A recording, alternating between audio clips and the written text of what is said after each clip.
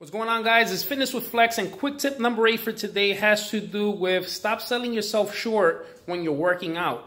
If you're doing an exercise and you're supposed to get 20 reps, let's say, don't stop at number 10 and then take a break and do another 10.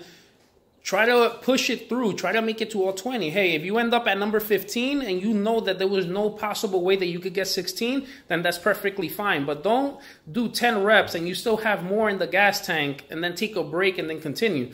You're selling yourself short and the results are not going to be the same. You guys have to push yourself every single time that you're working out. Putting yourself in an uncomfortable position, it's what's going to make you guys grow, get bigger, get stronger, get leaner.